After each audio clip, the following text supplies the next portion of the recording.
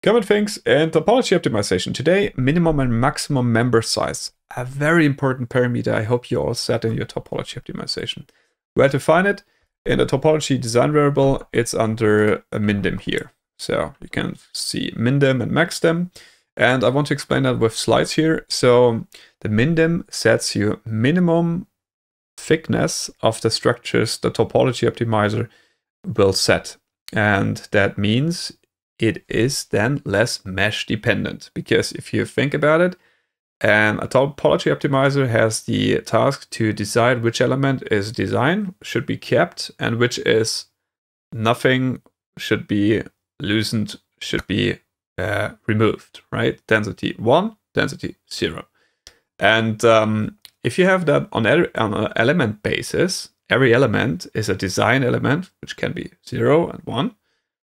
Now it's mesh dependent, and you don't want that. You want to have it like you do your mesh finer, and the structure is still the same, more or less.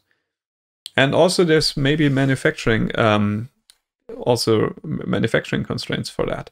So you cannot mill, I don't know, 0.5 millimeter thickness of ribs all across the board. So you want to have that for manufacturing reasons too. So you can see here the effects.